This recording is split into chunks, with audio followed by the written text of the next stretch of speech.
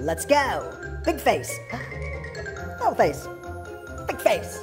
Little left, right, up, down. And then finish with tongue twisters. Peter Piper picked a peck of pickled peppers. A peck of pickled peppers. Peter Piper picked. If Peter Piper picked a peck of pickled peppers, how many peppers would Peter Piper pick? That's how you start warming up your voice. Ta-da.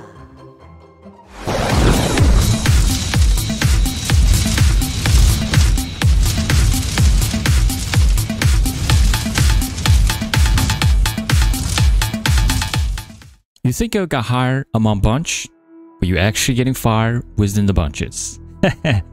What's going on, guys? Welcome back to my channel. This is Hire Bunch of Fire Bunches. Well, I gotta say thank you, Steve, for the splendid show to tell us how to prepare their your interview.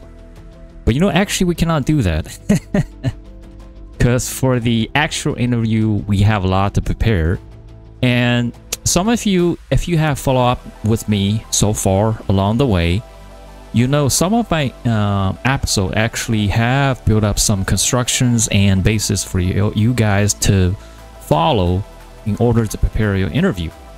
So today's episode, I'm going to first of all review what we have talked about in the previous episodes, and then I'll show you guys a few tools that modern days technology so we can use it before your interview, right?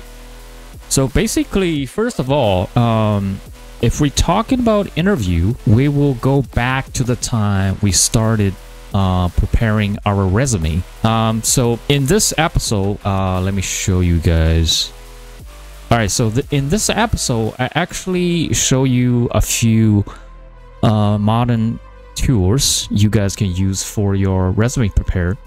Basically, you started with job description, your top resume tips 2022. That's a great episode. But this one, I show you AI, how AI can help you with resume prepare. Of course, what you need to do first is research not only the company but also the job description. And more importantly, this episode I introduced you ChatGPT. Yeah, back then that was 3.5.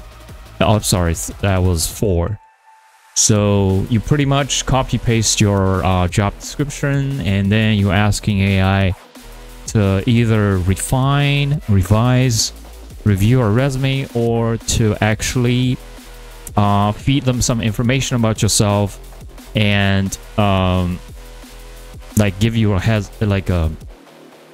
basically rewrite a new resume for you guys. So that's the trick. And by doing so, first of all, you can have a very clear picture of your comparing to the keywords, and in the job description you would have a very good resume that was written in professional way by AI.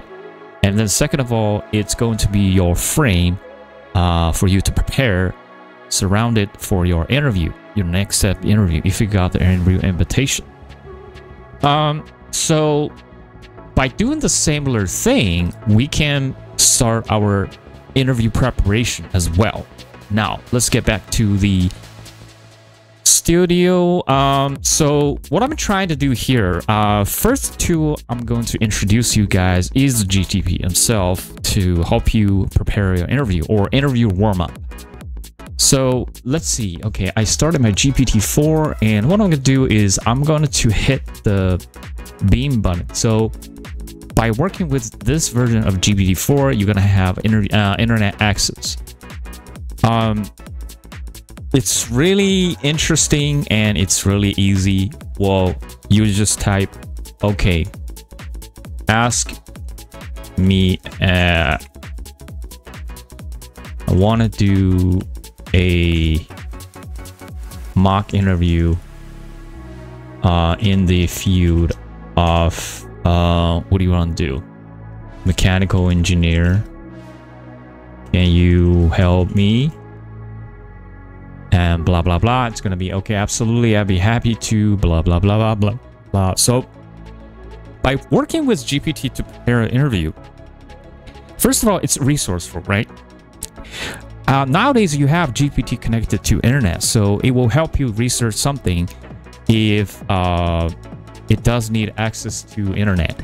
And then, second of all, because of that, it will give you a lot of like a feedback, Like, okay. So first, mock interview with me by asking some of the top common interview question. Do you understand?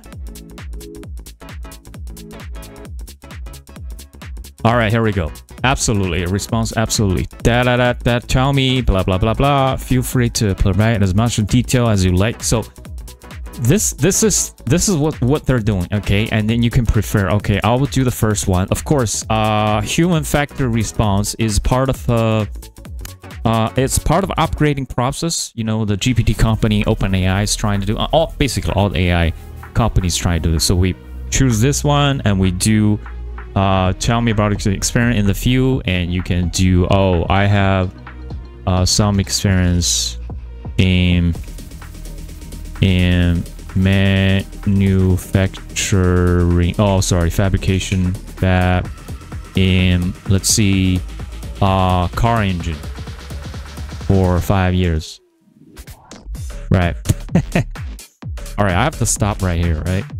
So by doing this way, first of all, it's a resource for. Second of all, you're gonna have a lot of response professional way, because GPT always doing the you know, they hook up the database in the back end and also the resource on the internet. So that's what it is. And the con is what? Yes, they can't talk.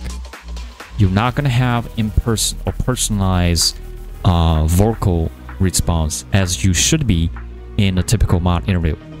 So that's GPT. I mean, you can judge by yourself if you want to go this way.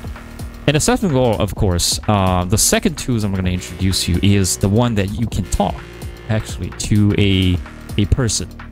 This is what we said. I found this one. Okay, no sponsorship. All right, it's a hello interview. You know, you have like a real human to do you mock interviews. I don't know what that is. Maybe this one also got AI mock interview. Maybe this one give you a machine voice or something. I haven't paid on any one of this, but so of course the mock interview, you're gonna have vocal and personal response, and they give you pricing.